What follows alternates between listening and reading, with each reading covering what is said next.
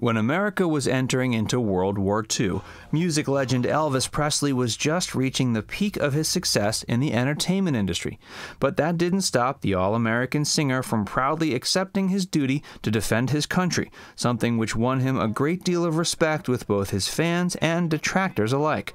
Although the singer's time overseas might not have been all it was cracked up to be by the singer's many adorers, it's certainly admirable Elvis didn't try to get out of being drafted and actually saw some time in active duty. Join Factsverse as we explore the truth about Elvis Presley's military career.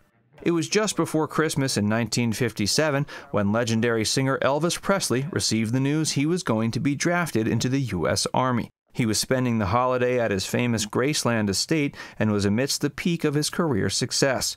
While Elvis could have arguably used some of his connections to try to get out of serving in the war, he was actually grateful for the opportunity to serve his country. Elvis had always been incredibly patriotic and had proudly submitted his draft card as soon as he turned 18 years old. By the time Elvis had been drafted into the Army, he was already a bit of a legend in his own time. He'd already released classic singles such as Hound Dog, Blue Suede Shoes, and Heartbreak Hotel, and had starred in hit Hollywood films like Love Me Tender. The singer had already defined what it meant to be a popular music idol, and has gone down in history as the first of his kind. Elvis's acceptance of his draft into the U.S. Army only helped cement his cultural legacy that much more. Although Elvis was grateful for the opportunity to defend his country after America's entrance into World War II, fans were terrified at the prospect of losing their new idol.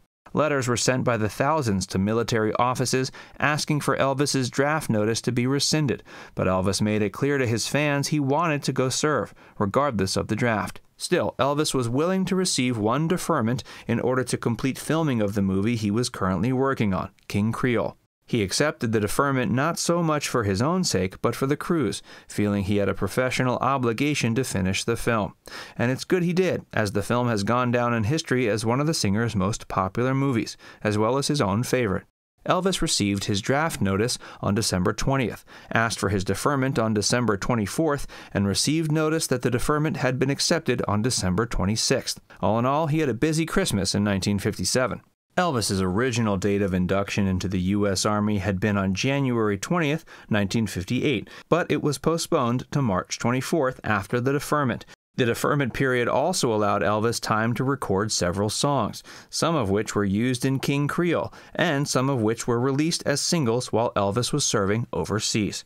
Elvis had finished all his remaining work by March 14, 1958, and had some time to relax with his family back in Memphis before being officially inducted. During this time, Elvis was seen shopping for records, going to the barber, roller skating, and going to the local drive-in theater with some of his closest friends. That night, Elvis was apparently so excited for his induction into the Army, he was unable to sleep. The next day, his friends and family saw him off as he headed to Fort Chaffee, Arkansas. Besides Elvis's family and friends, his manager was also there to see him off before he left to become inducted.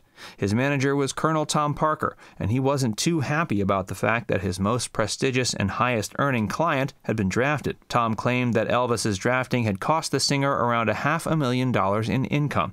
Tom did his best to keep releasing singles while Elvis was serving overseas. But Elvis's service actually ended up being incredibly beneficial for the singer's career due to the clout he received from fans and detractors alike. Hey, if you're enjoying this video so far, be sure to give it a like and subscribe to Factsverse for more. Before serving in World War II, Elvis had been one of the biggest celebrities in the world. But he was also a bit of a controversial figure amongst the more conservative members of the population who hadn't yet gotten used to the world of popular music. Because of this, Elvis's induction into the U.S. Army did a lot to help him garner the respect of the people, as he was finally seen as a positive role model for the youth instead of a nuisance. The press made a huge deal out of Elvis's induction into the Army. They followed him to Arkansas, and the singer receiving his GI haircut became a major press event seen by eyes around the world. On March 24, 1958, Elvis Presley was officially sworn in as a private. Elvis began going through basic training and didn't take his first leave until June.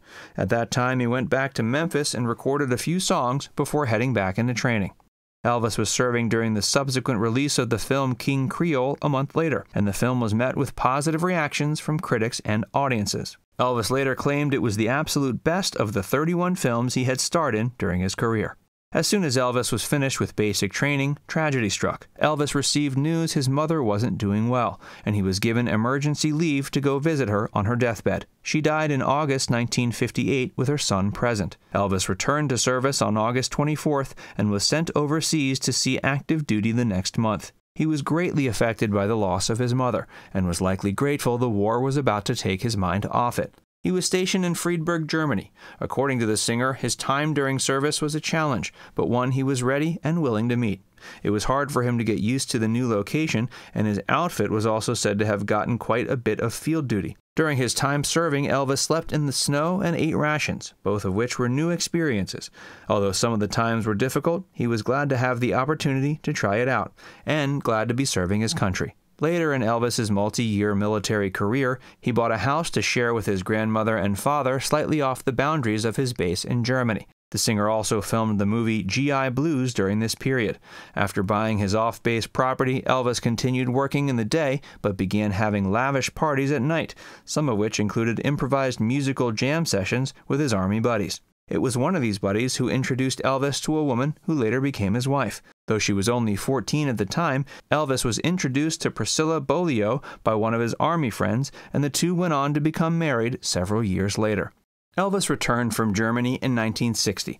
Over the course of his military career, he had risen to the rank of sergeant. He was honorably discharged from service on March 5th, and subsequently traveled back to his home state of Tennessee. Elvis had many plans for his career when he returned home from serving in the Army, and he jumped back into the saddle without missing a beat. Although people like his manager had feared that the time overseas would hurt his career, it only ended up boosting the singer's popularity in the long run. While Elvis felt that the music industry may have changed a little while he was gone, he was ready and willing to rise to the challenge of climbing right back to the top. When it came time for Elvis to speak on his tenure in the U.S. Army in the years after his service, Elvis expressed it was hard for him to feel as if he was meeting the expectations of the people. Unlike other soldiers, all eyes were on Elvis. This affected the singer not only during his service, but it actually continues to affect his legacy to this day. Many people still hold Elvis's time in the Army up to a critical eye, and question whether or not the singer was truly the hero many make him out to be. One of the friends Elvis would have improvised musical jam sessions with while serving in Germany was Charlie Hodge. Charlie went on to work with Elvis in his musical career after both of them returned overseas, and he stayed a key member of Elvis's band until the latter's death. Now it's time to hear from you. Comment down below to share whether you think Elvis deserves respect for his time in the U.S. Army. And before you go, make sure you give this video a like and subscribe to Facts First if you haven't already. Click the bell icon to stay updated on all our latest content.